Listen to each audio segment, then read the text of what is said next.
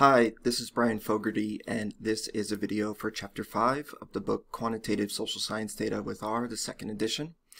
So in this video, what we're going to do is look at a few examples of variables to figure out the level of measurement.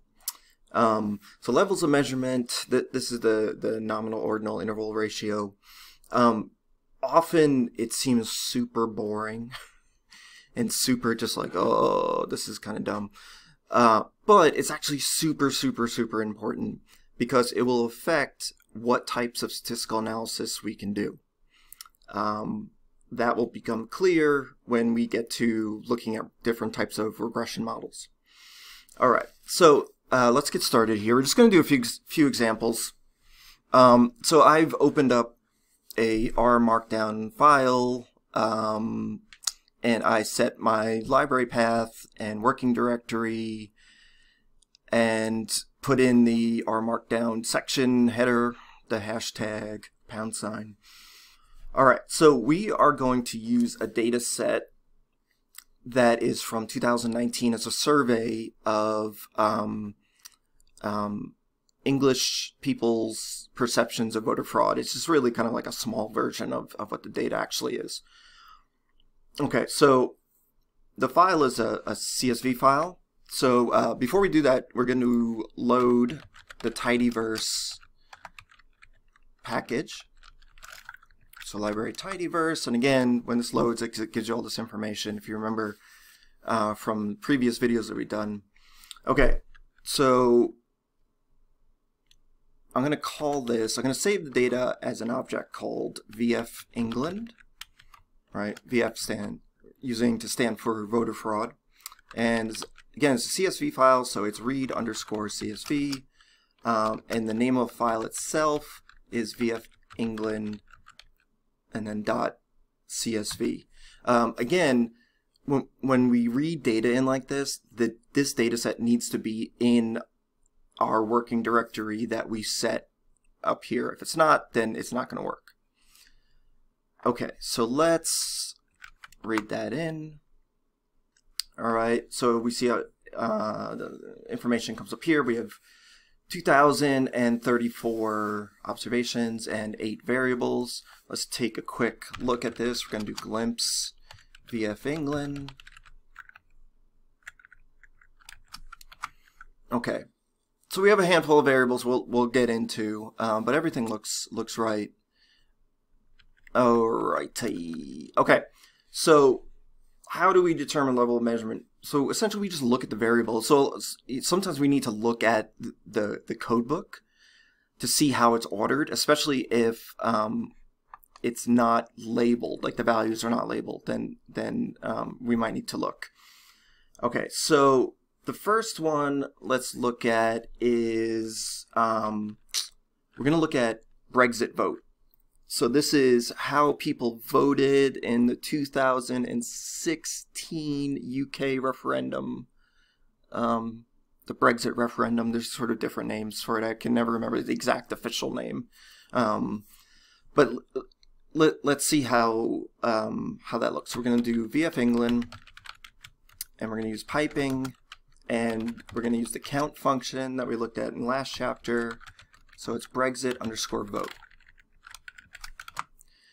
All right, so we see here we have 2 values and missing values are NA. All right, so we have 1 remain, 2 leave. So for the Brexit vote, remain means the UK should stay part of the EU, even though it wasn't totally part of the EU.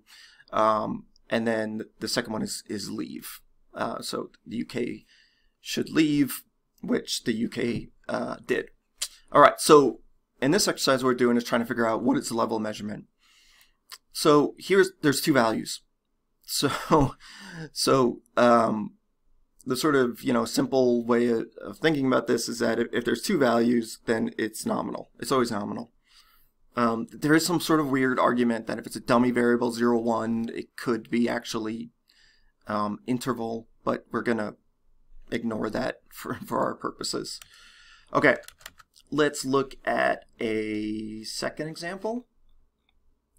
Let's look at education. So this is the respondents in the survey education level. So we're going to do VF England, piping, and education. All right, so we see here that it says 1, 2, 3. Okay, so intuitively, we would expect that if the variable is about education level, that the higher levels means higher education level.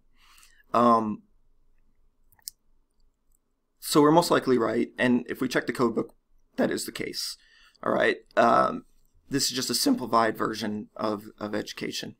So because there's 3 values, there's order to it, we consider this an ordinal variable. All right.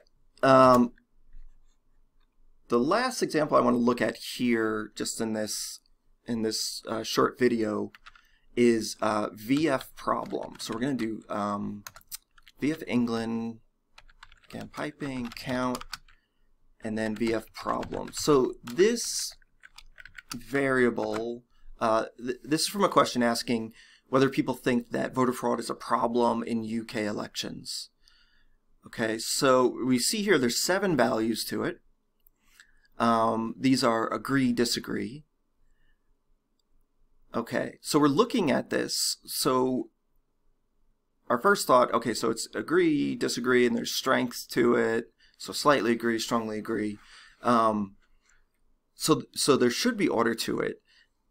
The problem here for us with how this is composed is that there's no order to these values currently, because by default, when the data is read in, if there's labels attached, so if there's these character labels, they're ordered alphabetically. So you can see it goes agree, disagree, neither, right? You can see that it's ordered alphabetically. So given that, there's actually no order to this. So technically, this variable is a nominal variable because there's no order. What we would do is we would recode this, which we'll do later in this chapter, in chapter 5 here in a video. But we would recode this to give it the order, to go from strongly disagree to strongly agree. So then there's an order to it, and we would consider it then an ordinal level variable. All right. Probably the last thing I'll say about levels of measurement is that usually with survey data, we just really have nominal or ordinal level variables. Sometimes we have interval ratios, specifically if there's feeling thermometers, but usually sort of nominal and ordinal make up most of them. All right, so again, this is just a couple examples. You kind of just have to get the knack of like what the level of measurement is. And again, it might seem like it doesn't matter that much, or it doesn't, who cares? But it does affect the type of analysis we can do. So it does matter. It actually does matter. All right, so that's it for this video. Thanks for watching. I'll see you next time.